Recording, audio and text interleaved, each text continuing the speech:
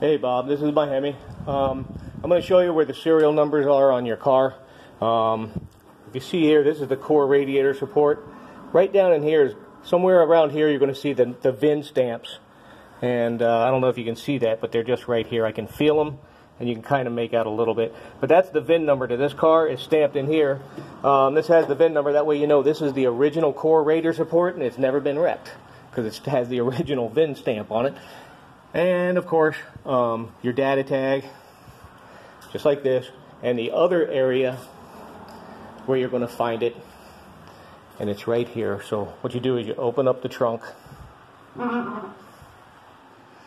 This is the part number for the fender, but if you just go under here like this and just move up this way, I can feel the stamp of the VIN numbers down here, and I've already checked it with a flashlight underneath.